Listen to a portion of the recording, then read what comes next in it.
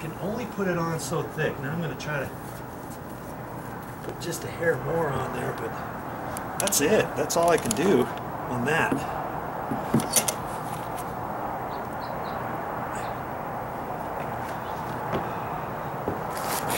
I just have to be careful where I'm walking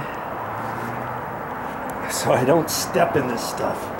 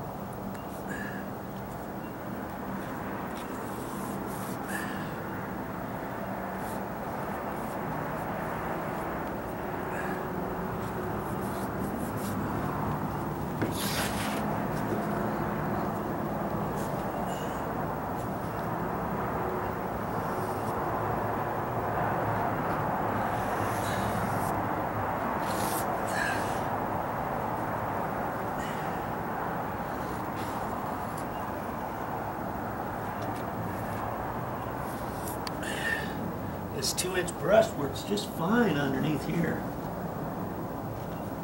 I couldn't have used a bigger brush, could I?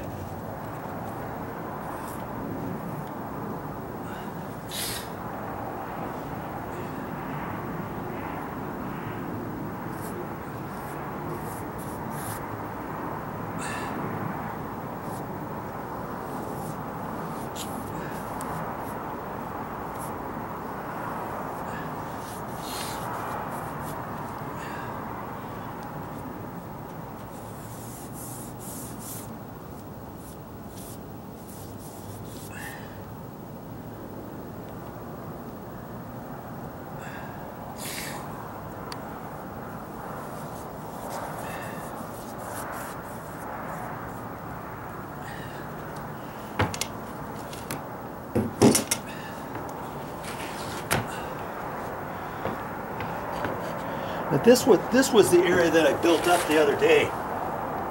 Right in here, there was a little bit of water. It rained one day, and the water kind of puddled right there, only about less than 1/8 of an inch.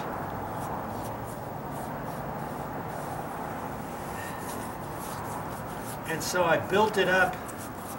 I poured some of that on there, some of this flooring material, this coating, and I just poured it on there, and I just kind of brushed off the top.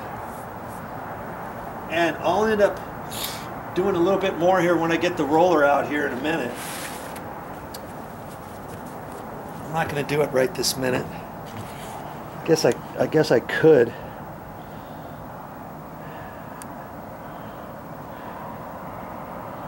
And then just go up to it with the paint roller.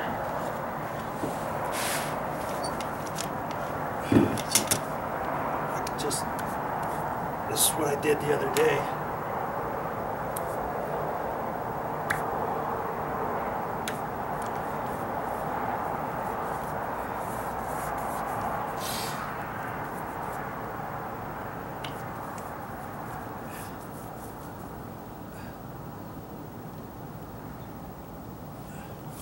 Since I'm doing that, I'm going to have to hit this over here with my brush instead of the roller. It's alright, I can do that.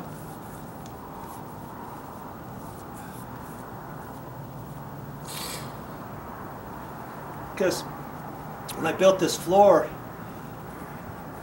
before I put this roofing material on here,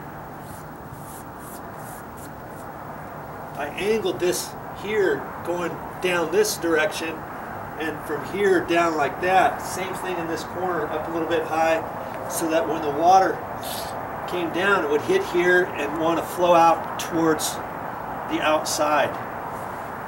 And I did that around the other column too.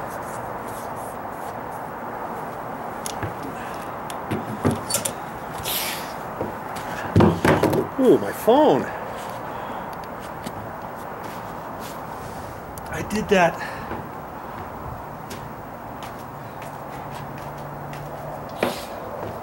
I did that over here too. I built this floor up here just a little bit, and then over here to flow down.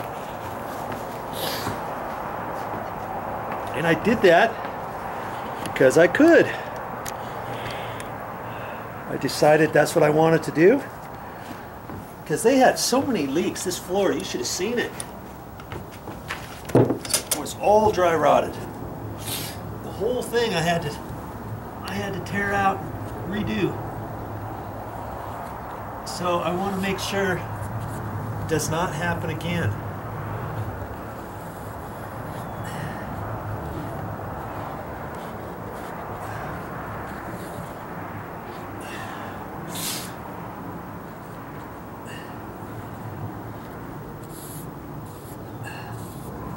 Not on my watch.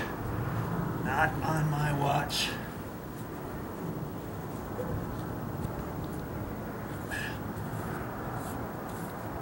No sirree, bub. No sir.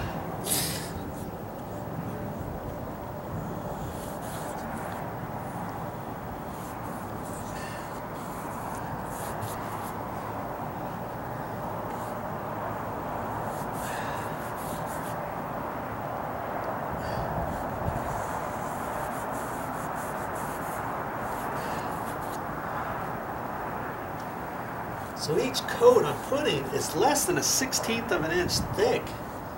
Probably a 32nd of an inch. And that's why I'm putting on a few more coats. You know? Just thought that would be the prudent thing to do.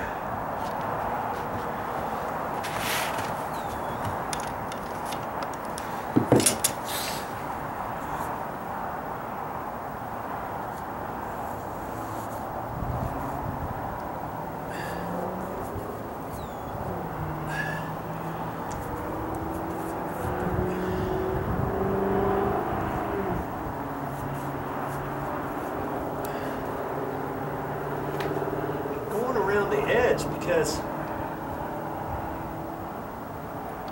I can only get the roller so close. Right? Right.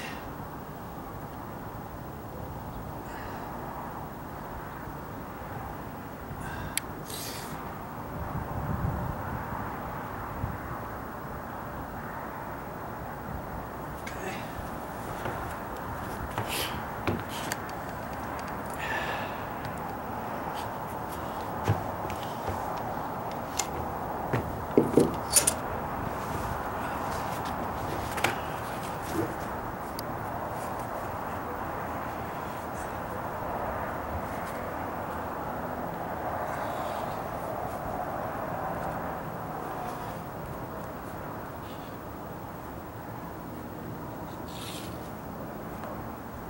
Oh, I got just a little bit of it on the stucco. Damn it. Just a little. Well, I'll have to make note of that.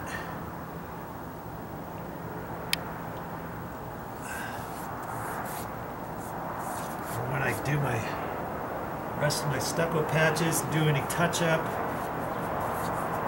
I'll have to do a once over when I get all the way done with this project.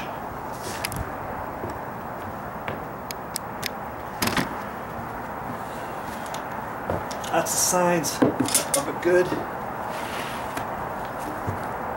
job by somebody is